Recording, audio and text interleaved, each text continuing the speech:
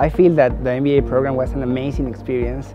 Living with all my friends here, sharing classes, just sharing knowledge and also the different concepts was just outstanding. I believe that having the same class with different nationalities has opened my mind, has also encouraged me a lot as an entrepreneur. And I think that the MBA, more than knowledge, is the experience that you can create with that knowledge. Well, it's a very huge range of emotions that I'm feeling right now, from a bit of relief to finally completing the rigorous program, to a little bit of sadness in a way that I'll be missing a lot of my classmates and they are now starting to return to their own home countries. And also a bit of a sense of achievement, because this is a milestone in life that I feel very proud of achieving. When I came here, I was very confident young man. I believed that I knew it all. I was on my way, you know. I was having a great career before joining.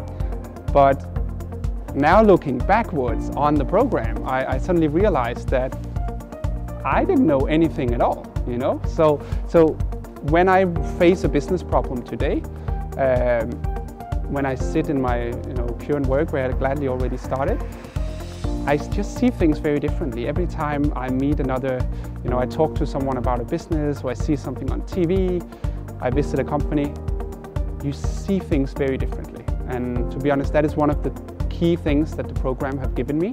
If I say one advice is that, for this Nanyang Business School, NBA's MBA program is shorter than you imagine, shorter than you think.